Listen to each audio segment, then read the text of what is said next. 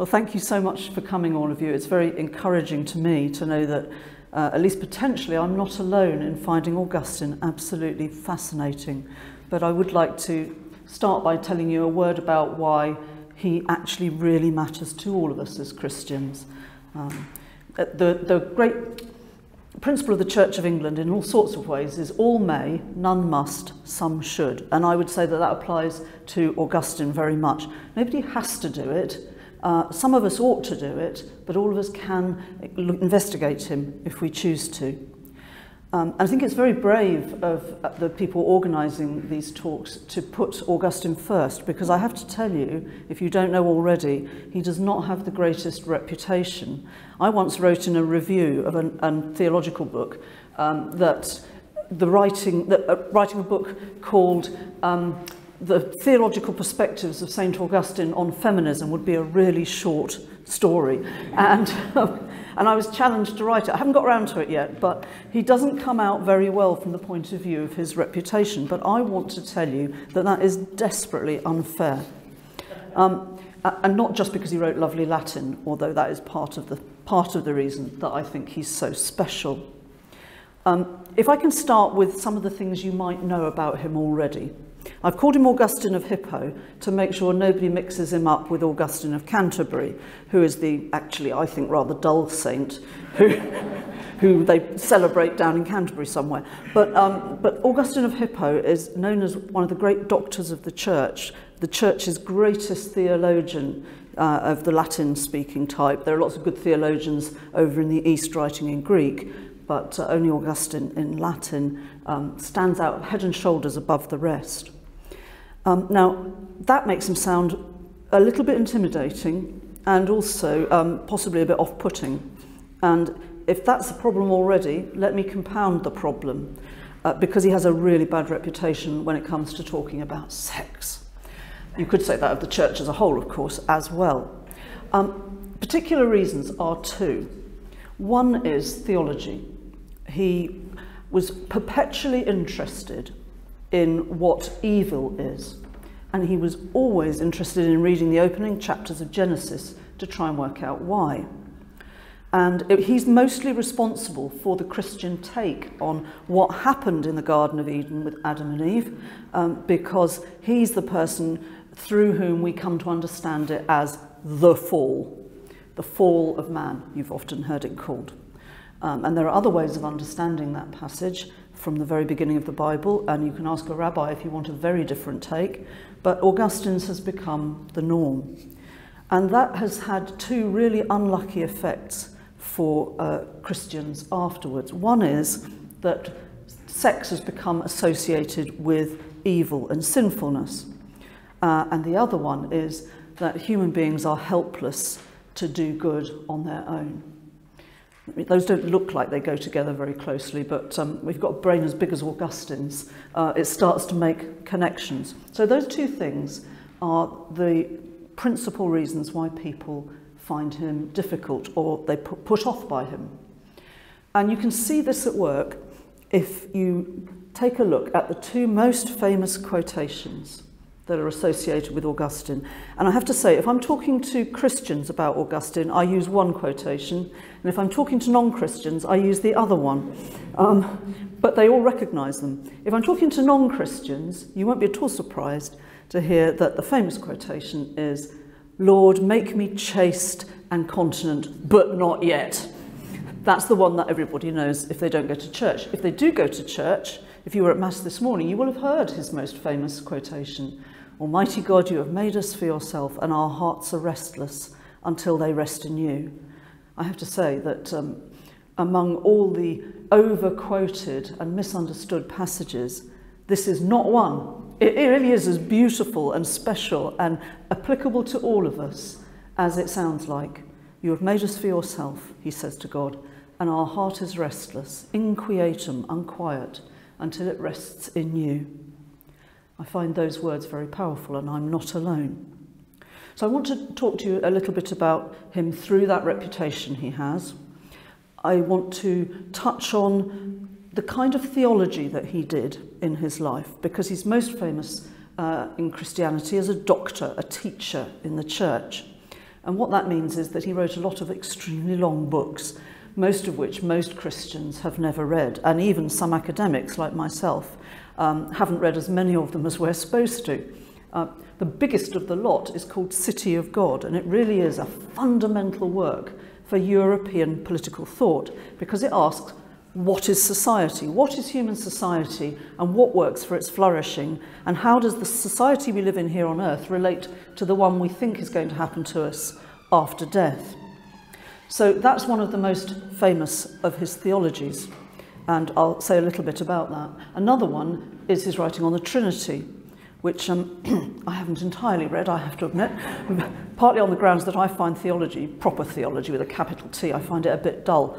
But I do really like what I would call embedded theology, theology which grows out of people's experience and which we understand through reading about history and texts, what people said and how they said it. I don't really believe in lifting a saying out of a text and then sticking it somewhere else and doing what you like with it, which is what a lot of theology tends to do. Another thing that came to preoccupy him much later in his life, and to be honest with you, is the biggest downside to enjoying Augustine, is his teaching on grace, free will, and predestination. You can't really understand him without getting all of that.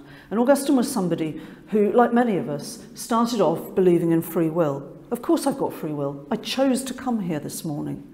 And I chose to sit and listen to the Stravinsky Mass and the preaching and learn a bit about the 10 lepers, and you chose to come and listen to me. But there are other forces at work which we don't always choose. Why was I a Christian who wanted to come in the first place? How did I make the choices that led me to where I am today? And the more he struggled with it, the more he came to see that actually human freedom is a kind of illusion.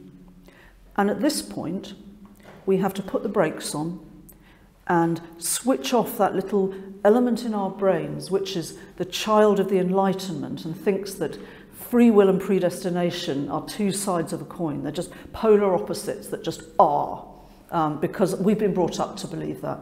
Augustine didn't think like that, and nor did anybody else in his day.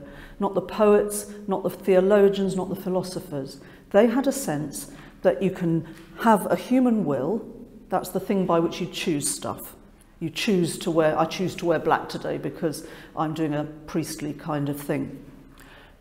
Those are the things that you choose. But there are also things that you can't choose, like how rich your parents are. There's a really good example. Or what school they choose to send you to. So in any individual human life, there are two things that go together. And we have elements of freedom and we have elements of compulsion that are not within our choice. And he thought that was obvious. I think it's obvious. But for a theologian proper, sometimes that becomes an either or, and you have to choose one or the other. So if you're a person who thinks you can either have free will or you can have predestination, it's all written in the stars before you're born. Either extreme gives you a problem. Saying both is quite difficult. But what he didn't chicken out of was asking the question and trying to answer it. And if you want to know what fundamentally I most think is important about Augustine, it's that he never backed away from a difficult question about God. And that, to me, is absolutely the heart of it. I mean, I love him for the beautiful words that he wrote, but most of all, I love him because he never lied to himself about what mattered. And that's very, very rare.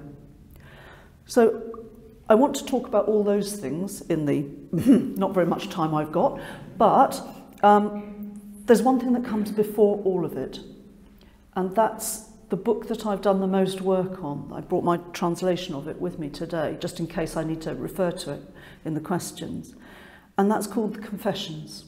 It's his most famous writing, and it's absolutely unique in the history of all the literature that's ever been written in Europe.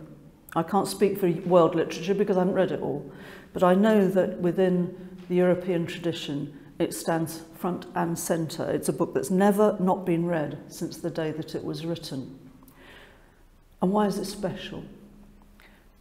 It's special because it's none of those things that I just told you about, except that it's about the truth.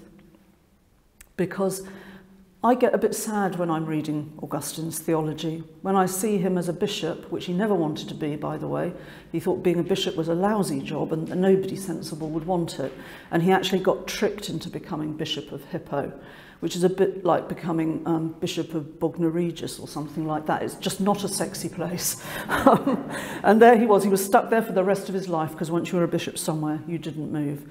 And he accepted that as God's will. But I think it made him miserable. And some of his theology is a struggle. It's a struggle because you read in it a man who finds it difficult to endure some of the stuff that bishops had to do in those days, which was about intervening in disputes between Christians and deciding who got to live or die in courts and things like that. It was a tough job. And it didn't leave a lot of time for Bible study or prayer. I don't know how he managed. But in Confessions, he wrote it 10 years after his conversion, but before he became this grand, important spiritual leader in the church. In Confessions, he strips away all the stuff about responsibilities, obligations, all the things that bind us to the earth when we become adults as Christians. Our obligations to one another within the faith community, our obligations to our friends, to our family, all that. It's not about any of that. It is about, as he would say in the text, me and you. It's about him as an individual human being and God. And in all the works that precede it, in Greek and Latin culture and literature, there is nothing like it. I've read quite a lot of them, and I've enjoyed the literature a lot. Livy and Cicero and Virgil and Homer and all the rest of it. But I never felt that I met the person, ever.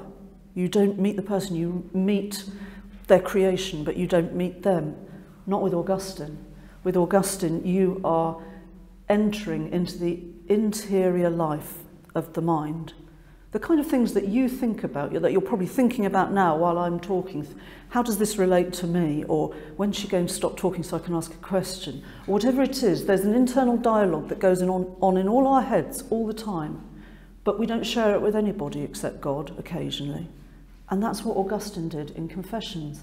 It's quite extraordinary. So I'll give you one word of advice if you want to dip into Confessions and read it for yourself.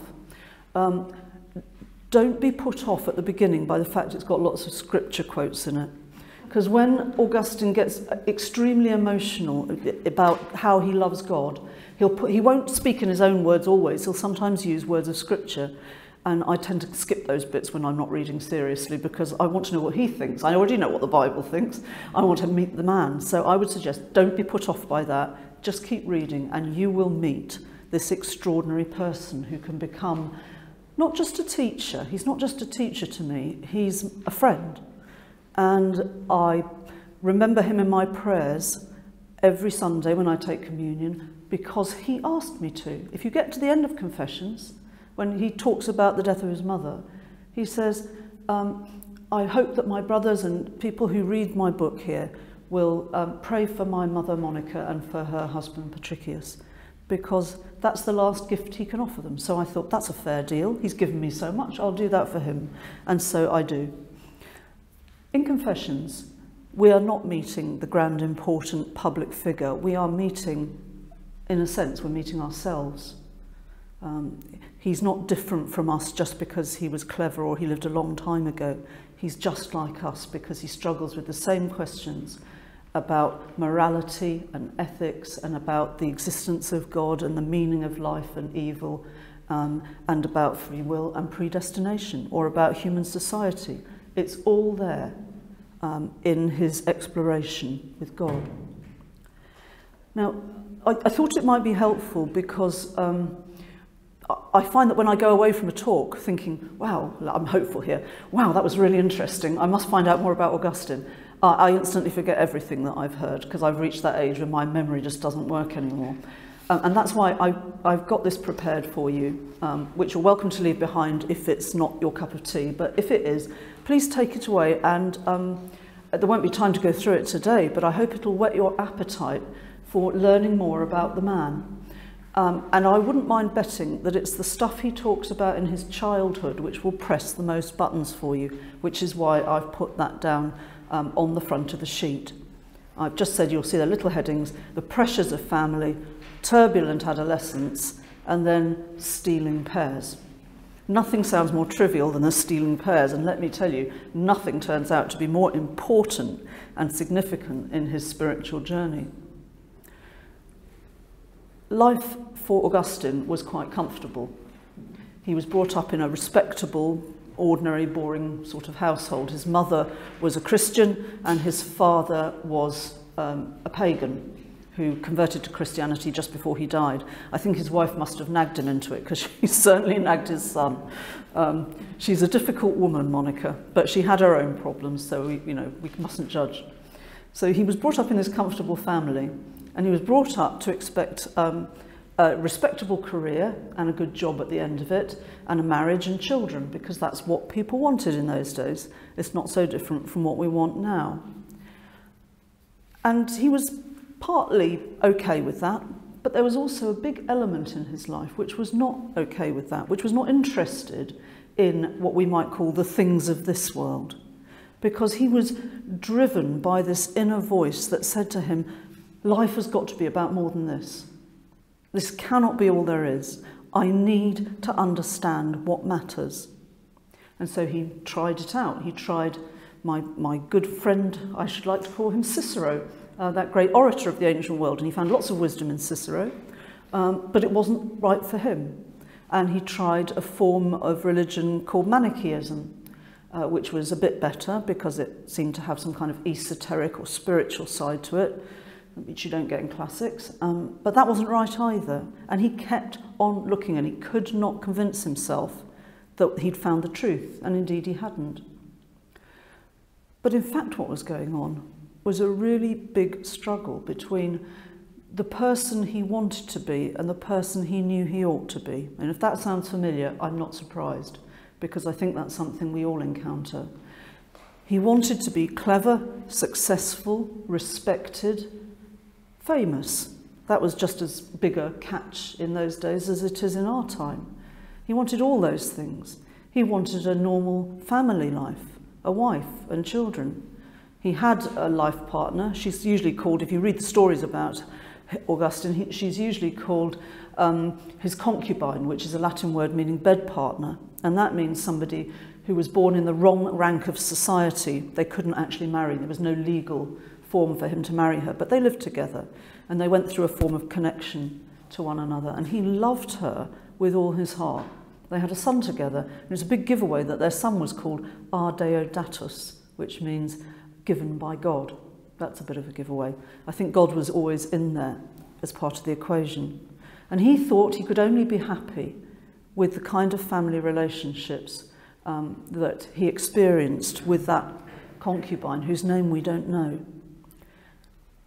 But something was pulling him in another direction, and he couldn't fight against it. He did really try, but he couldn't fight against it. And there came a time when he was, I think what we'd call it a breakdown. He found himself in a garden with his friend Alypius, just in a state of utter desperation, that he did not know how to live his life. He did not know what to choose.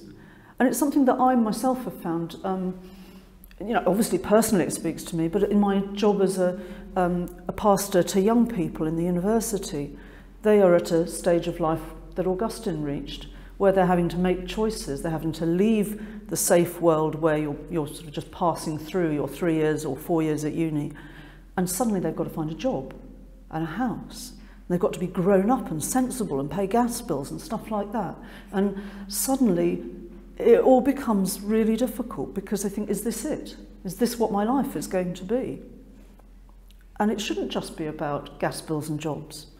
We all know deep down that we have these talents and capacities and questioning that make us what the Bible would call little lower than the angels. And that's not hubris, that's not vanity on our part, that's simply what we're taught to believe. We ought to trust that we are special and that we matter, and that not one hair of our head falls to the ground apart from our Father. And Augustine believed that with his intellect, but he hadn't yet learned to believe it with his heart. And that's why he came so close to this breakdown. And he was lying on the ground in the garden in desperation when he hears that voice saying, pick it up and read it, pick it up and read it. And he thinks, whose voice is that? Can it be a child next door? But no, there isn't a child next door. And no, why would somebody say something like that? I haven't just misheard or anything. And he went back indoors and he did what people do with their Bibles. I bet you've all done it. He picked up his Bible and flipped it open to see where it opened, where his eye fell. If you haven't, it's worth a try. You get some interesting answers. And his eye fell on take no thought for the flesh. He suddenly realised, reading St. Paul, that what he had to do was to put away licentiousness and what the old translation calls rioting, but put on the Lord Jesus Christ and make no provision for the flesh. And suddenly, the crisis melted away, and he was left in this state of utter relief that finally he knew where his life was going. It's an incredibly moving and exciting story, and much better when he tells it than when I tell it. Because what we all do, when we listen to the Bible, we bring ourselves to it. You will find yourself in his story, I promise you. But what I want to spend the last 10 minutes that I've got sharing with you is some of the things that he says about prayers and prayer. Because, I could tell you about his view of why God is three persons and one substance and stuff like that, and some of you might even be interested. But that's really difficult to describe and explain and justify in the course of 5 minutes. But in a sense, anybody who comes to this talk, I'm guessing pretty much all of us are going to be in one way or another experts in prayer. You probably don't feel like experts, but if you've been doing it for a long time and if you've done it on your own and done it in church, you're an expert. And that's what I think it would be helpful if you don't mind turning to the third page. Just take a look at what he says about prayer. It's what I've labelled number 3. Now, I'm not going to read all these out for you because I always find that very annoying when people do it in talks. And the point is not that you listen to me reading Augustine, but that you take this away and think about Augustine. I'm just going to put a couple of ideas before you that perhaps we can talk about.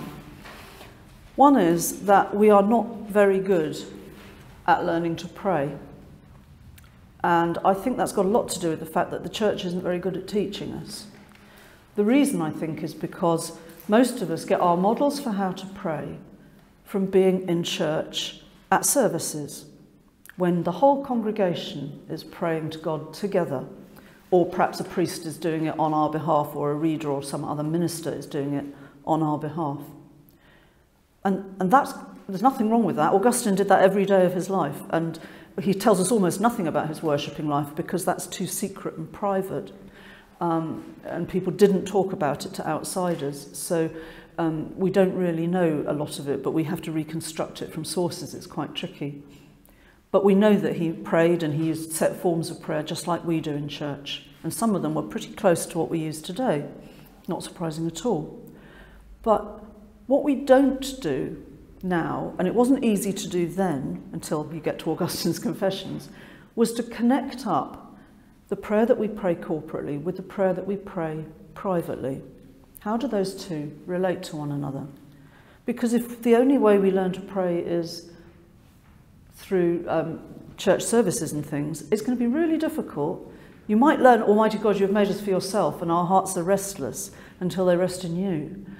But you won't learn ways of feeling comfortable in God's presence when there's nobody else there, or being able to talk to him or not talk to him and just be in his presence. And what we get in this section 3 I've given you is, first of all, him talking to God about prayer, describing to God how it feels when he prays.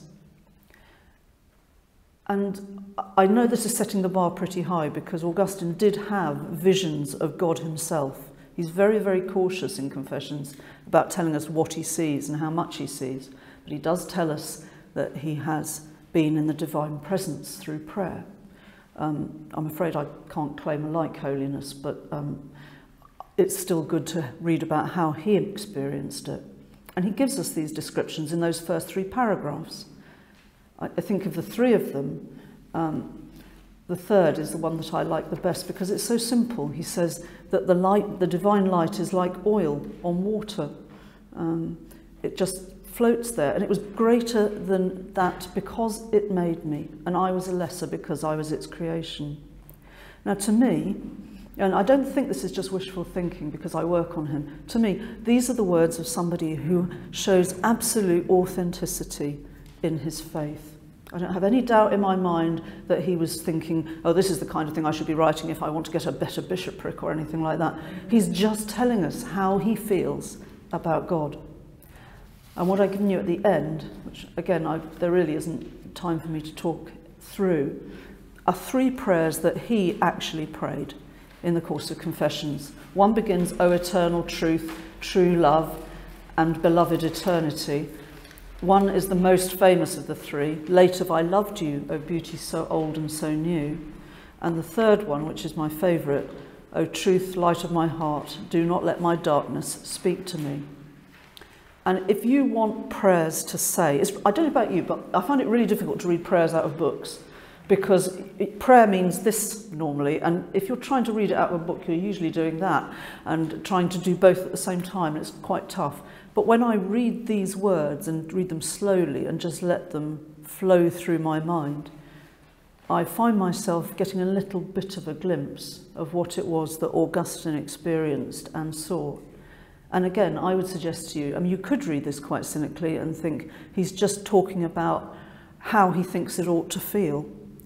But I can't help thinking myself like a scholar, and I'm thinking when I read a text like, late have I loved you, O beauty so old and so new, when I read that, I'm thinking, right, what's like it already? What's he modelling himself on? Because any act of creative writing in his world is modelled on something else. Is he drawing on the Psalms, on the other bits of scripture? Is he drawing on classical poetry? And I run it through my mind and I think, no, he's not taking this from anywhere. There isn't anything like it anywhere. This has all come out of his own acts of prayer and conversation with God, which is mind-blowing. You know, it's like being Isaac Newton, just sort of seeing about the refraction of light in a prism, or just realising what gravity is. I'm not saying he didn't do an awful lot of mathematics as well, but he had the clarity of vision to put that in words that made sense of the experience, that it described it properly. And these are there's loads of prayers you can find from the ancient world. There's prayers in scripture, there's prayers in the church fathers, there's lots and lots of scraps of Eucharistic prayers and things like that that some of our own modern ones are modelled on. But there's nothing like these, and these are like the kind of prayers that I think real people really pray. They're quite extraordinary. They express a sense of need, a sense of unworthiness, but not a sense of worthlessness. And that, I think, is the key thing. Augustine knows how far he's fallen short of the glory of God, but he also knows that it's that understanding that he isn't perfect, that there's nothing that he can do to deserve it, that makes him a beloved child of God. And that's why, for me, he is the best model I know for how to learn to pray. Something I often talk to people about. I often talk to students who are looking to explore their prayer lives. And students particularly find words helpful because having something to follow means that you can use it as a springboard, and you're not supposed to be confined by those words. You're supposed to go out and find your own, and they do, because these words speak to everybody, I think, who reads them. I must be honest, that it might be possible that some of you think, well, I tried that and it didn't really work for me. And if that's the case, and you find other writers and other thinkers more helpful in your Christian journey, that's absolutely fine. I'm not saying that everybody has to follow the Augustinian model, but I would say to you that outside the Bible itself, if you want a Christian teacher who can help you on your journey and help you to understand who you are and how you relate to God, then Augustine is a really good place to start. I think I better stop there now.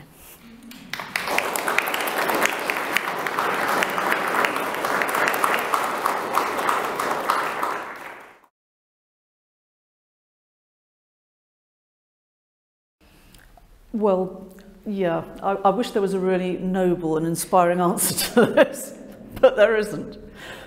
Firstly, I avoided him, actually for exactly the same, this is embarrassing, I hadn't thought of it like that. I avoided Augustine for exactly the same reasons that he avoided Christianity, because he thought it wasn't proper Latin. And I'd been brought up on classical Latin, which has very elegant and artistic ways of framing itself. And I looked at Augustine and I thought, this isn't the kind of Latin I've learned. I don't want to read this. So I was a bit put off it to start with. And then I was asked to do some lectures in Cambridge for the early Christian history course. And I had to teach a session on Confessions and a session on his book on how to teach Christianity, which is what I'm working on at the moment, actually, because I'm on sabbatical. And I fell in love with him, because everybody does who reads the Confessions. If you can get past the sort of, there's a torrent of rhetorical questions and scripture in the very opening of it. I mean, if you get past that, you're suddenly into the most extraordinary description. I won't tell you it all again, you've heard it. So, of course, I had my own little conversion moment with Augustine and realised that I've been incredibly stupid to cut myself off from this. And it's been no looking back since then. I just can't get enough of him.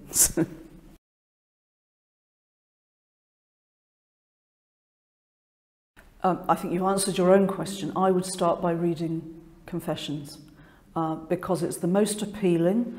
It's very personal, which I think appeals to us nowadays. I mean, all that, theology trying to come to the right answer to make all the maths add up, it's not necessarily what we want to hear.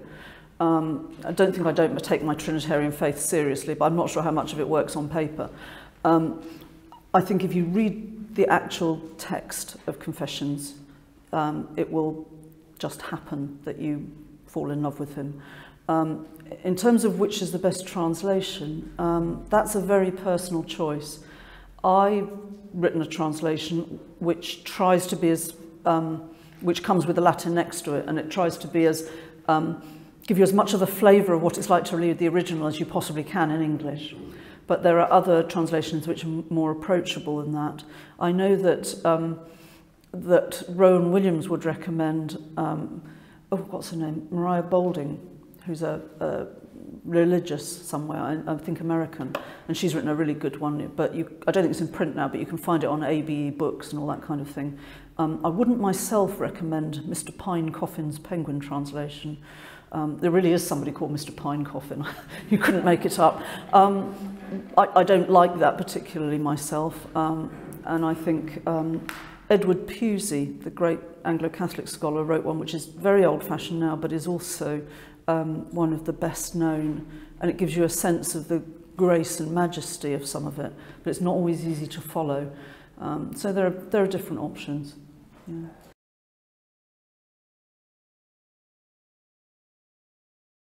Well, this book was written, I'll get back to the microphone, sorry.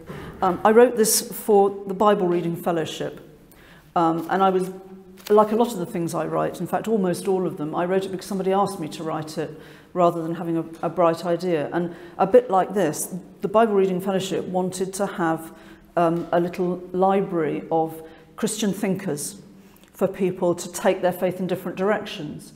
Now, I don't know if any of you are members, but the Bible Reading Fellowship has a reputation for being really rather a sort of old-fashioned Protestant kind of society. The Bible is the key thing for them, so even doing something like this is a bit unusual. But the reason it was so nice to be asked was because what that said to me was they think I can talk to people about Augustine in ways that aren't going to mystify them. And that's what I've tried to do. It's a study guide, this one.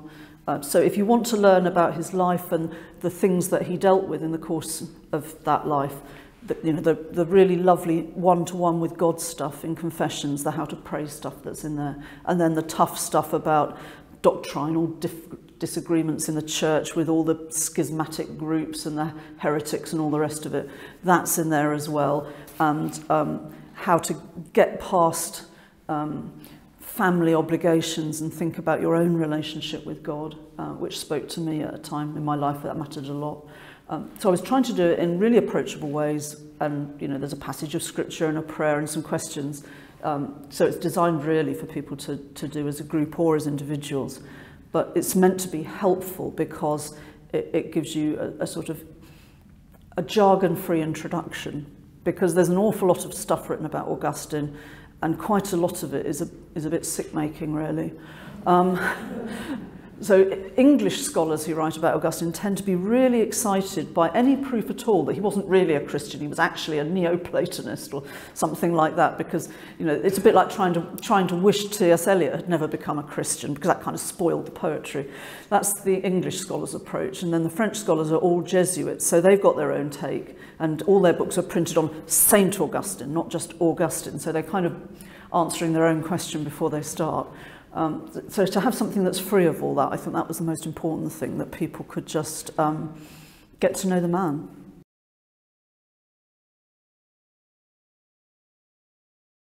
Right, well, the first thing to say is I assure you that the lady in green is not a plant in the audience. Because I couldn't have put it better myself. Of course it's rhetorical. In fact, it's so rhetorical that if you were to flick through do come and have a look later, through my own translation, which is all written in prose, when you get to that bit, I've asked for it to be printed in verse form, because he's writing it, I think the model he's got in his mind is a psalm, because the psalms are written what we call antiphonally.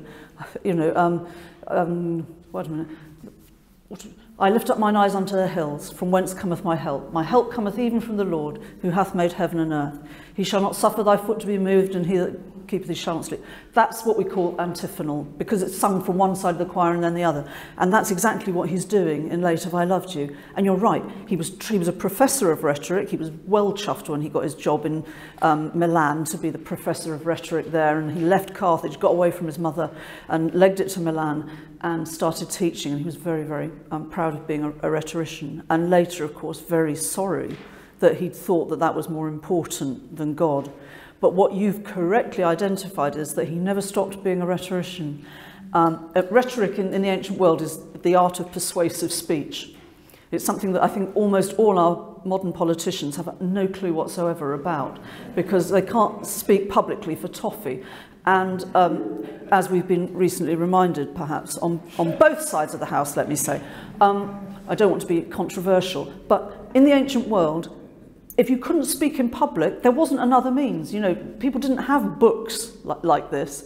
And anybody who did have books would either be a library or a very, very rich person indeed.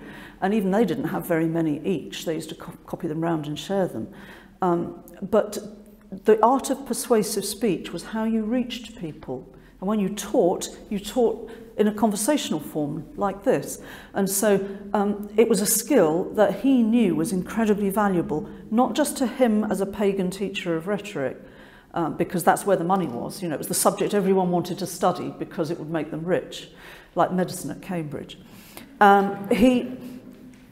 He also realised, and this was something he found much more difficult, and that's what I'm working on right now, is that the church needs rhetoric. The church is stuffed with it. We can't go to a service without hearing a multi-syllabic and many-claused sentence telling us about the nature of God. And so what he tries to argue in this later book, which is full of fun things like why taking the Bible literally is nuts, that's a very important argument, but perhaps for another time. All of it literally, I mean, not some of it. What he's trying to do in this later work is to say rhetoric is the Christian teacher's friend, because there is nothing that we can learn which is not evil in itself that cannot be put to the good purpose of spreading the word. And let's face it, I think your Canon Chancellor will back me up on this, that St. Paul was an extraordinary rhetorician. Once or twice in my time writing a column for the Church Times, I've alerted readers to a passage of St. Paul where he is using artistic speech.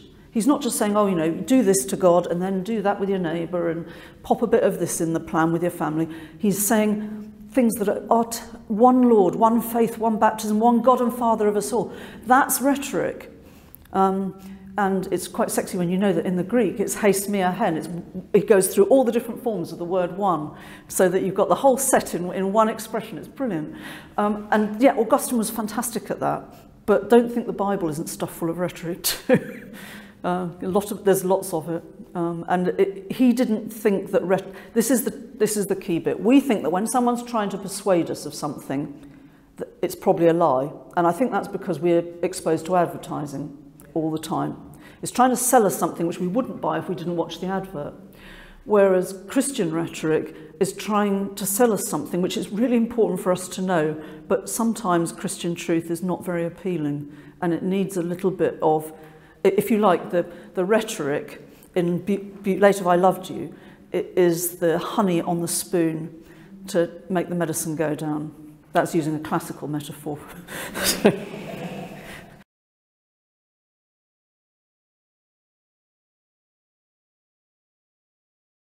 The short answer is he does.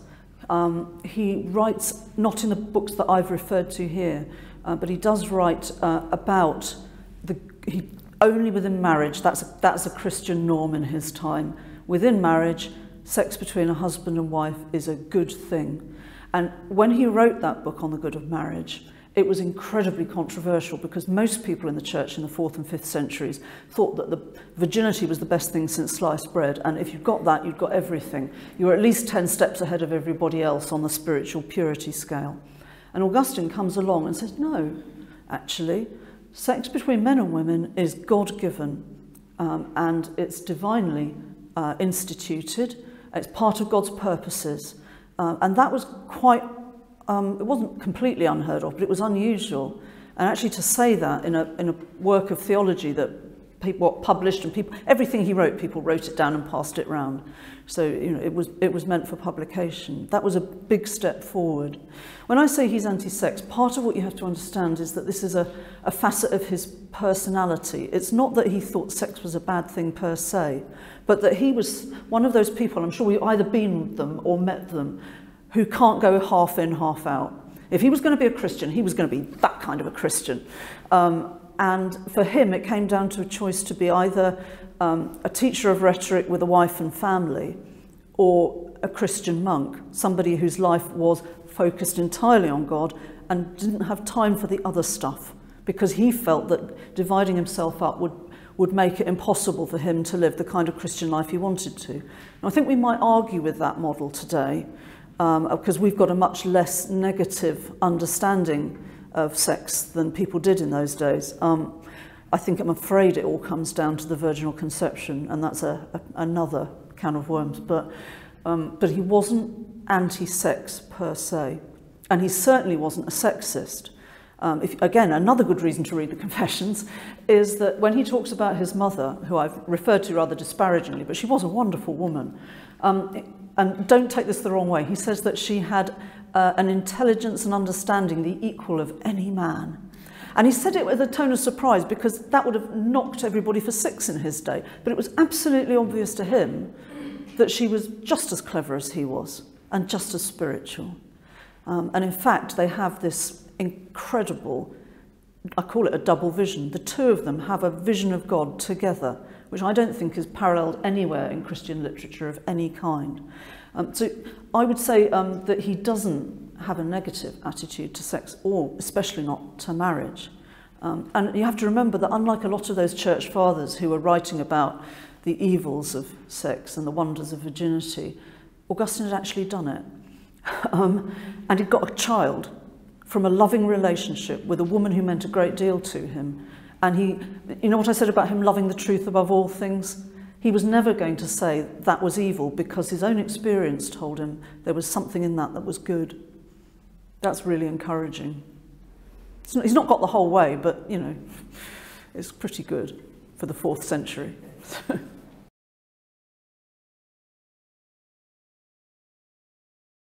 I think he'd say, and this is a very Latin joke, sorry folks, salvete fratres. Hail, brothers, that's what he'd say, because he'd recognise that we and he are the same. That would be the first thing. He was talking in Latin. We don't know if he ever spoke anything other than Latin, actually. That's a side issue, because he's North African, and his mother was a Berber, which is not a black African nationality, but it's something to do, mixed up with the origins of Arab peoples, I think. But anyway, the point is that he wasn't a European. So we think he must have spoken Punic and Berber, but there's not a single word of it. You only hear him speaking Latin. I think he would have been very surprised at some elements of what we do. He'd be surprised at how open we are and welcoming, because in his day, anybody who wasn't a baptised Christian wouldn't have been allowed to come to the Eucharist here at St. Paul's or anywhere else. You'd be allowed to sit through the sermon, everything up to the sermon, and then you'd be taken out. And then the proper Christians would stay on for the end of it. That's what everybody did back then. I think you'd been staggered to realise that we all mingled together, and that there was a thing called a blessing for people who hadn't, taken the plunge and got baptised. That would have surprised him a lot. I think he'd been utterly stunned by people like me and Paula. Don't think he'd know what to make of us. But I reckon, because he's so clever and so honest, that if he saw that it worked, and it would have been okay. I think I've put it on the sheet somewhere, but one of my favourite sayings of his comes from this work that I'm studying at the moment. And I've used it often for people who think that Augustine would have been, oh, this is terrible, these people are living such immoral lives, not like in the good old days, because actually there were no good old days, and his church was just as riven with immorality and bickering as ours is. His take on how to understand things in Christianity is, and then he's talking particularly about the Bible, any interpretation of the Bible which is not consonant with the love of God and neighbour cannot be correct. Any teaching or any interpretation of the Bible which is not consonant with the love of God and neighbour cannot be correct. And I've found that to be very wise.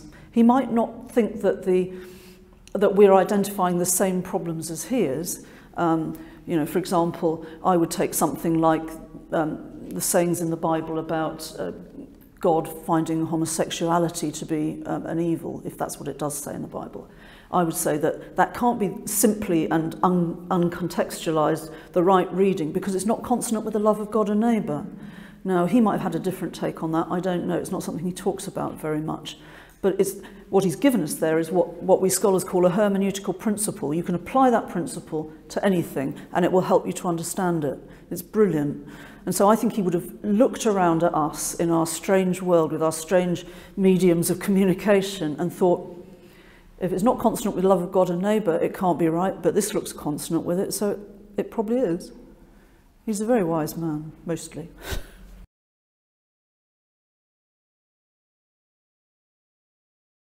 Obviously, it's a really big mistake to think that North Africa then looked like North Africa looks now. I know there's a lot of movement of peoples goes on. It's a very fluid time politically and racially. And for example, Augustine, as I've said, he's the Bishop of Hippo, and he dies in the year 430. The next thing that happens is the country is overrun and Christianity there comes to an end. And just like that, it's gone, and the racial mix completely changes. There's a lot of racial tension there because you've got, as I mentioned, there's the Berber peoples, which his mother was one. Her name Monica tells us that. The name M-O-N, Mon, is the same as Ammon in some of the Egyptian names. And his father, his name is Patricius, which we've got in English as Patrick. But Patricius means posh boy, really, patrician. So somebody, his parents presumably, gave him that name because they had social ambitions for him. And he's a pagan, he's a classical person, so he, I think, is racially different from his wife. So there's already a mix there.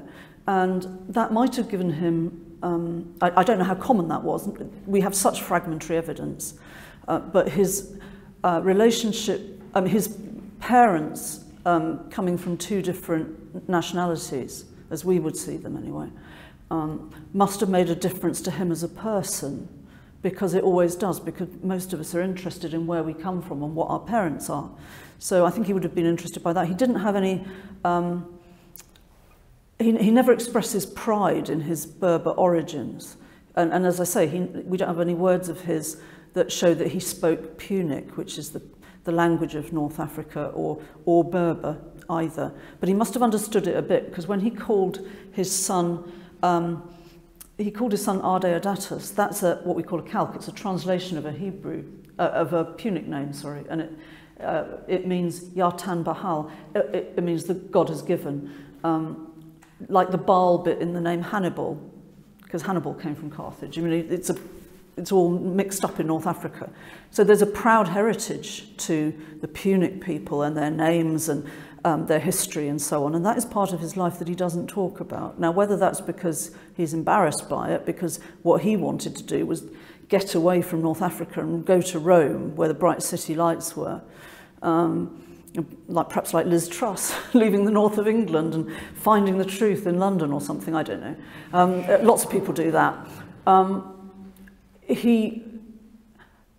There wasn't really a kind of movement in the ancient world to be proud of your origins which other people look down on, which I think is a thing for us. I know as somebody who's born of a Welsh mother that I come from a nationality which was looked down on as stupid in former generations. In my mother's time, you could be told off for speaking Welsh in school. You could be beaten for it or sent home. Whereas now Welsh people are very proud of their heritage and they emphasise it, but that didn't really happen in Augustine's day. You know, if you wanted to get on up and get rich and succeed and be famous, you did it in Latin.